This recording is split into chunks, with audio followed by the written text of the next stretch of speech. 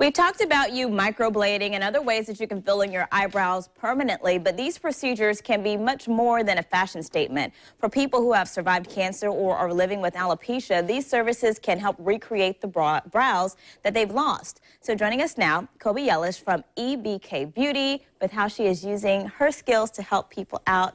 Thank you for being here, Kobe. Hi. Okay, so we got to get to this. What are you doing right now? Well, right now I'm depositing pigment into the brow slashes that I've made in her brows. Okay, so you've made that's the first step? Yes, we make slashes in the brows, and then you deposit the pigment. So they're little small hair strokes. It gives the brows a more fuller 3D look, as a matter of fact. And it's better than the block brows that we used to get, or your mom used to get, or your grandma.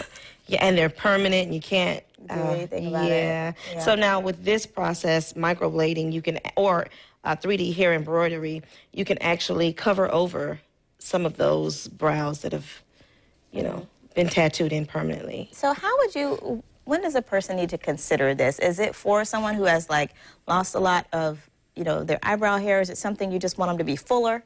Well, it runs the full span. Okay. If you have no brows, to I just want a few more hairs on the end because I'm thinner on the end, or I'm thinner on the inside, microblading can help anyone who wants a fuller look to their brows. Gotcha. And so what is the whole process like?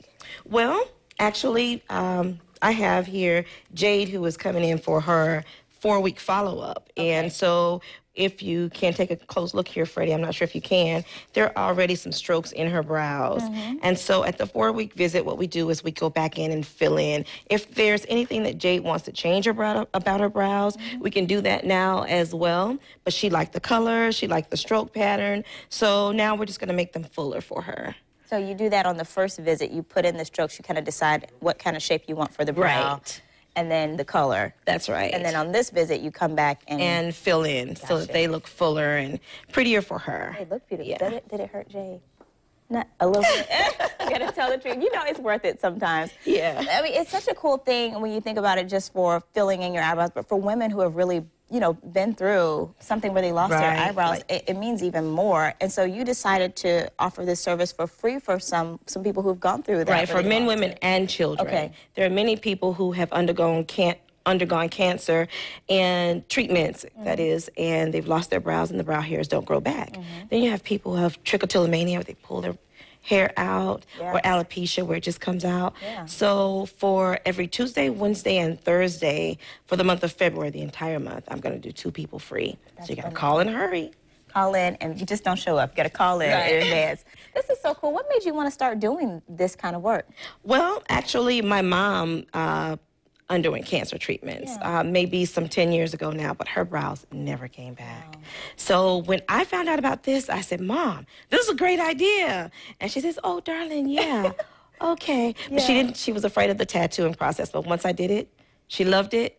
And so I said, okay, good, this is gonna stick. This is really good. It's gonna help a lot of people, so. You think a lot of people might feel like your mom felt like they're afraid to try it a little bit? Absolutely, she was mortified, even of the pain and things like that and how it's gonna turn out, but she knows that I'm really good at drawing. Brow art is something I've been doing since I was 12. I started with threading. So she trusted me. Careful about that, making sure you have somebody who can draw them on and they look good. Because listen, this is going to catch on really fast. So before you know it, there'll be nail shops doing it, hair supply stores, anywhere you can duck off. But at the end of the day, what you really want to search for is someone who has the talent for brow art. Not just a makeup artist, but someone who has the talent. So I would always tell anyone to do your research. It's really important. Say, show me pictures over and over. Let me talk to someone. Things like that make a difference. Well, these look great, and we're excited to see how they turn out.